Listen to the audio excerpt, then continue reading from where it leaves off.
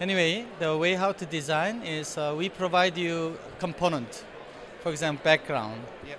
If you change the background picture like this way, then you have a background video or image. Any image you can put there. Then they have a Eiffel Tower.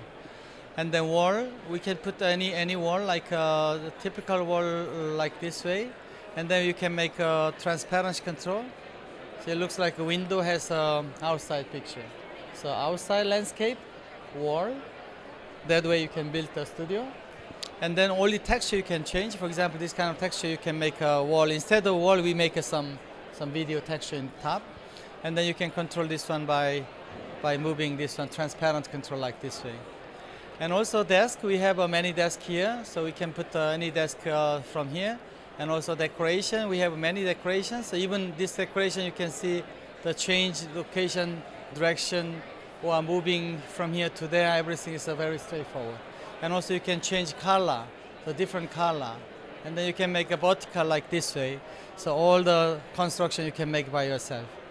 After you have all component change, because we provide all the modules, many. Can you put your own motifs in?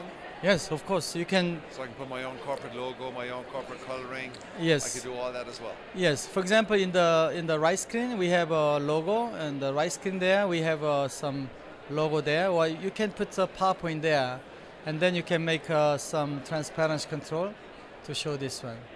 So whatever you change, they change there too.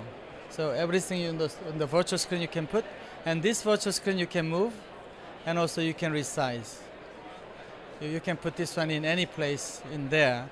And of course, all this texture you can change, you load. If you know the 3D Max, you can modify. But we just trying to bring you the very simple way. For example, in the floor. So can I ask you a question? Yeah. I got Darren there in the front. Yeah. Does everything I do have to have Darren's? No. This is a logo. Whatever you change, you can change. This is just an image. It's an example. And then you can make a resizing, smaller, bigger, everything there. Or you can hide there. So the all the part inside you can manage by yourself.